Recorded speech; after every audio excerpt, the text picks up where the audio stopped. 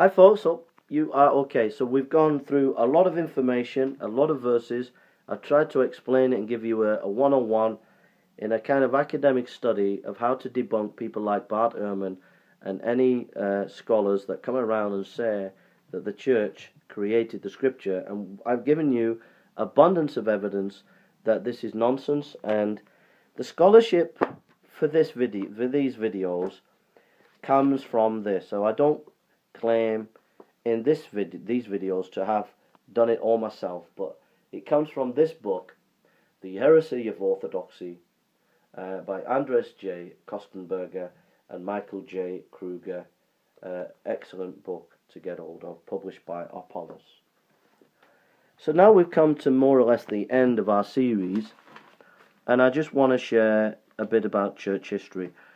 In Clement's letter in 95 AD, he talks about Reed Paul. Even the scholar John Barton, who's more liberal, agrees that this is the case. Didache quotes Matthew chapter 6, verse 9 to 13. Ignatius quotes Paul's letters, Matthew, Luke, and John. Polycarp gives over 100 references to the New Testament, quotes many of Paul's epistles. The Epistle of Barnabas quotes Matthew. Papias talks about the Gospels. There is also an epistle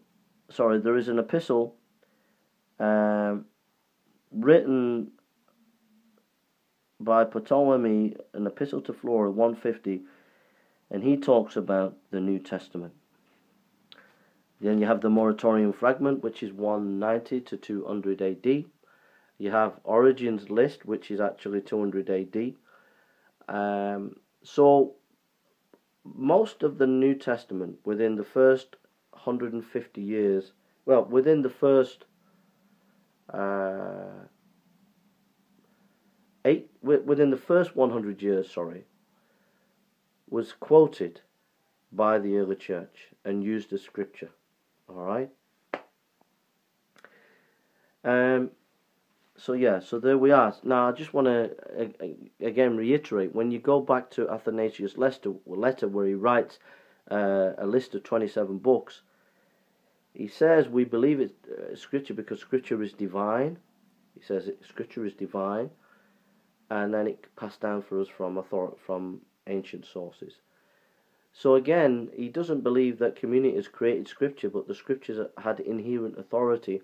It was recognized by the early church, which was passed down to him. He didn't say this is the 27 that we're going to believe in. He only had to believe them because he could say inherently they're the word of God, and he traced them back to the early church of the first century. So there we are. We finished. Sorry about that. I just felt a bit of a wind in my tummy. And we've done it really. We've looked at scripture. We've looked at Bauer's theory. We've looked at scripture. We've looked at church history. Now, I just want to say there are anomalies.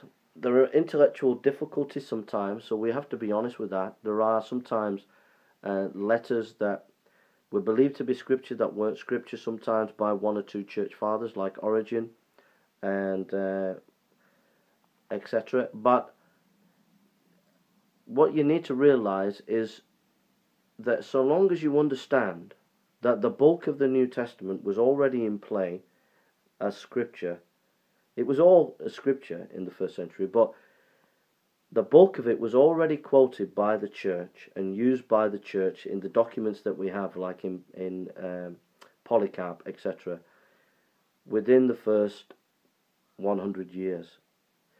So you're going to not have all the information sometimes. It's going to be difficult sometimes because there are different areas. They didn't have the internet.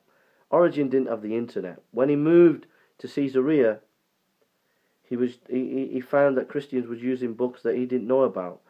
And so we have to remember that there was a very strong Orthodox community around the world sharing scripture. For example, there is in most manuscripts, ancient manuscripts, a special attention made when it comes to saying Jesus is Lord in nearly every ancient manuscript, there is a special kind of writing that shows that they saw Christ as important as Lord. That's in nearly all the ancient manuscripts. It shows you there was a uniformity of orthodoxy through when you look at the ancient manuscripts. Okay. Also, the early church moved to codex, which means a book form, which shows you that they already knew what books there should be. Okay. So, but there are going to be anomalies. There are going to be difficulties, but it doesn't destroy the basic solid foundation that we've given you, that I've given you today. Okay.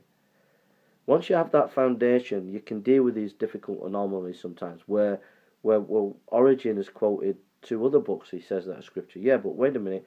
We know for a fact that the vast majority of the New Testament was used as scripture. So it's obvious that he was a human being and he wasn't perfect.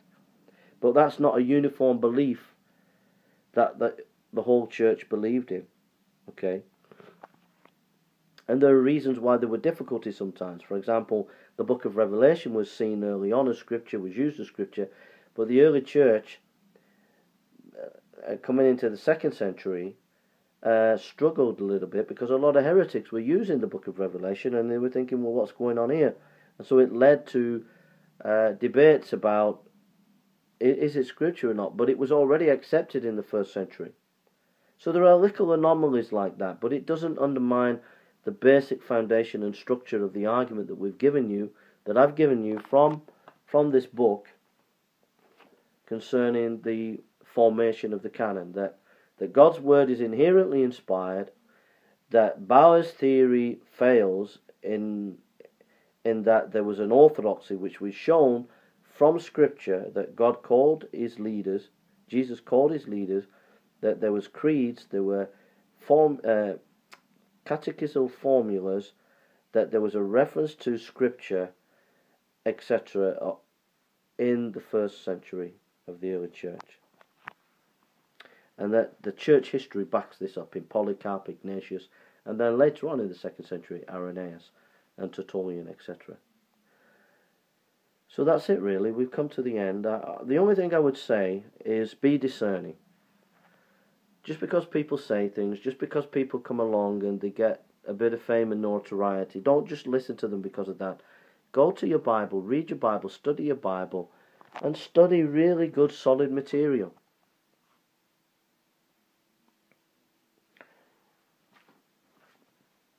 And when you're going about street preaching or evangelism, be accountable. Have a group of people that you know that they can correct you, principally your church, principally your pastor, but other Christians or the group of Christians that you work with. Be accountable, read solid material, and you'll be on good tracks. But if you're not accountable to anybody, if you're not reading good solid material, then you'll make massive blunders if you start doing apologetics on the streets, street preaching on the streets. You're going to cause a lot of problems rather than solve problems, because you're not really grounded, you're not really accountable, and you'll get yourself in a mess. So God bless you, love to everybody out there, and I hope that this series was a help to you and a blessing to you. God bless. Over and out.